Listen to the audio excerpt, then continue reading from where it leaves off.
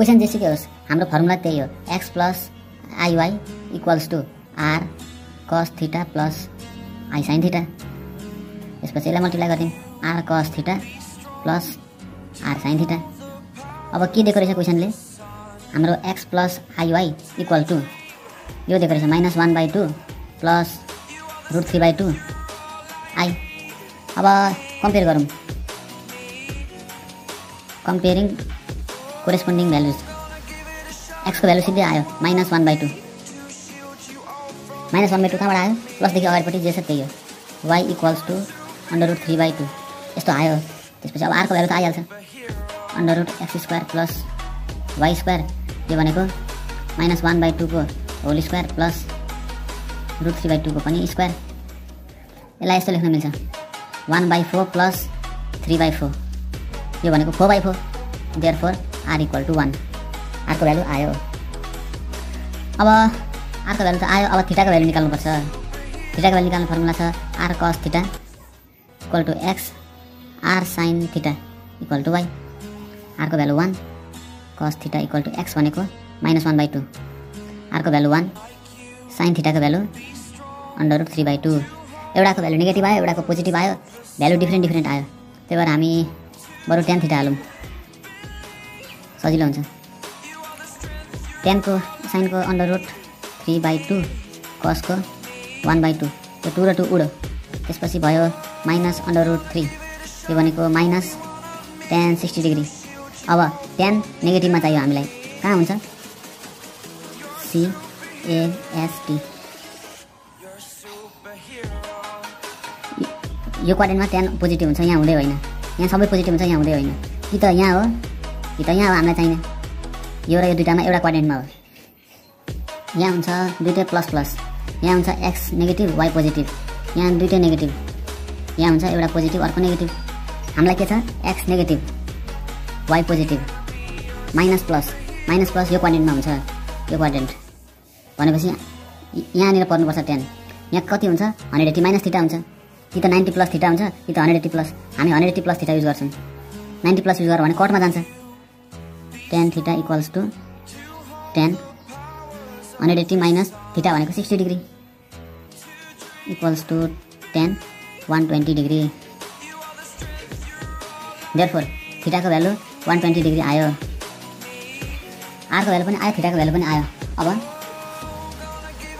अब लेट गरौँ के लेट गरौँ एउटा कुनै variable z equals to x plus iy हाम्रो x प्लस iy इक्वेसन हो सार्दिन त इक्वेसन -1/2 प्लस √3/2 i। त्यसै गरी x प्लस iy भनेको कति पनि हो यो पनि हो यो Sardinha r cos theta plus i sin theta यो त सिम्पल पोलर फर्म हो। हामीलाई चाहिएको छ फोर्थ रुट भनेको यस्तो यो चाहिएको छ हामीलाई फोर्थ रुट।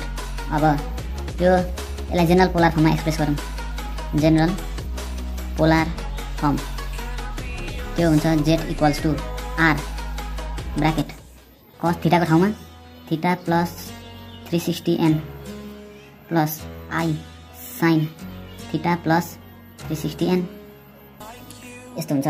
त्यसपछि फोर्थ रुट भनेको छ फोर्थ रुटको लागि z equals to fourth root भनेपछि के भयो r को पावरमा 1/4 यो भनेको कति हो z को पावरमा 1/4 भयो। यहाँनिर हामीले r लेख्यौँ भने बुझ्न सजिलो हुन्छ ल r यो z भनेको यो टर्मलाई एक्सप्रेस मात्रै गरेको हो र यो टर्मको हामीलाई फोर्थ रुट चाहियो सपोज √4 त्यो भनेको 1/4 cos theta plus 360n plus i sin theta plus 360n यसको कति फोर्थ रुट भनेको 1/4। अब r को भ्यालु कति छ 1 अब त्यसपछि r भनेको 1 भइहाल्यो 1 को पावर 1/4 भनेको 1 नै हो cos 1/पावरमा 1/4 छ यसले मल्टिप्लाई गर्नुपर्छ। अब cos 1/4 theta plus 360n plus त्यस्तै यहाँ पनि त्यही मल्टिप्लाई गरिदिउँ 1/4 मल्टिप्लाई थीटा प्लस 360n। अब यो हटाइदिउँ 1 नै हो थीटाको value 120 cos 120 plus 360n divide by 4 यस्तो हुन्छ। अब plus i sin 120 plus 360n divide by 4 यो भयो। अब फेरि यसलाई डिभाइड गरिदिउँ 4 ले 120/4 4 3 जा 12 30 प्लस 36 9 4 जा 36 90n प्लस I sin 4 3 जा 12 प्लस 4 9 जा 36 यस्तो भयो। अब फोर्थ रुट भनेपछि हामीले के गर्नुपर्छ? फोर्थ रुट भनेपछि जेडको भ्यालु कतिवटा हुन्छ? 4टा भ्यालु हुन्छ। के हुन्छ? 0 1 2 3 फर्स्ट फोर होल नम्बरले भ्यालु हाल्नुपर्छ। कहाँनिर भन्दाखेरि यो n को ठाउँमा, अरूमा त भ्यालु हाल्न मिल्दैन। त्यही भएर n = 0 1 2 3 चेक गर्नुपर्छ। लेखौँ यहाँ सुरुमा फर n = 0 जेडको भ्यालु कति हुने भयो भन्दाखेरि cos 30 प्लस 90 × 0 भनेको 0 sin 30 प्लस 90 × 0 भनेको 0 cos 30 √3/2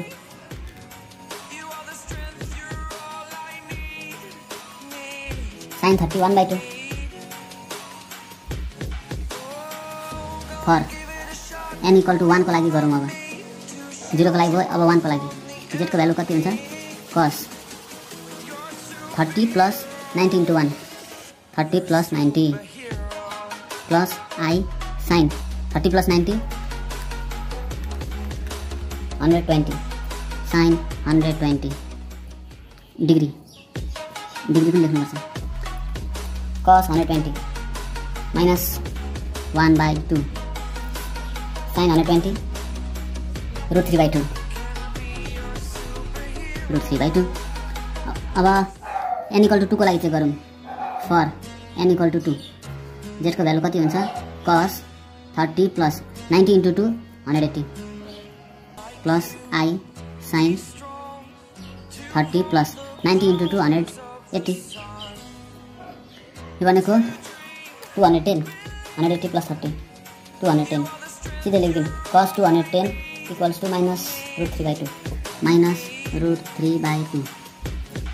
sin 210 minus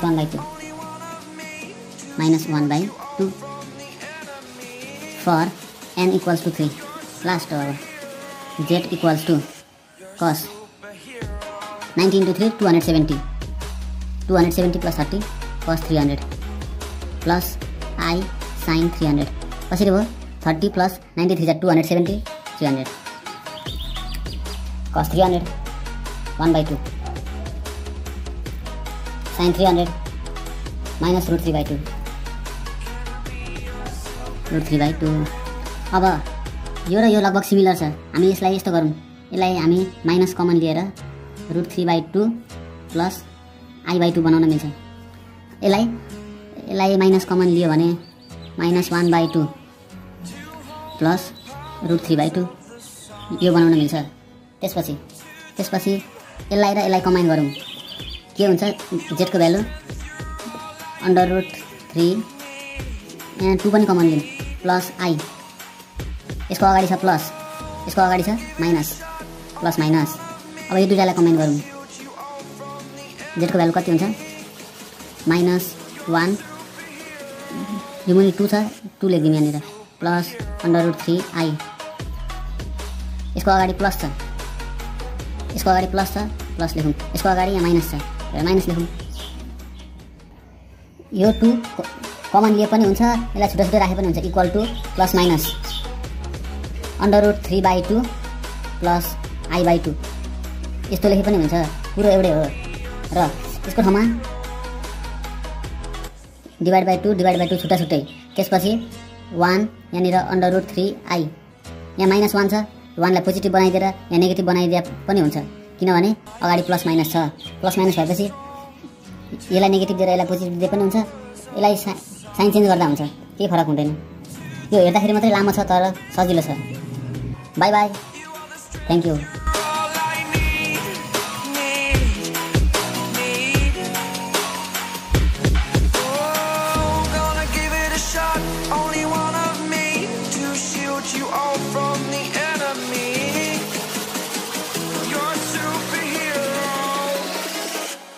Superhero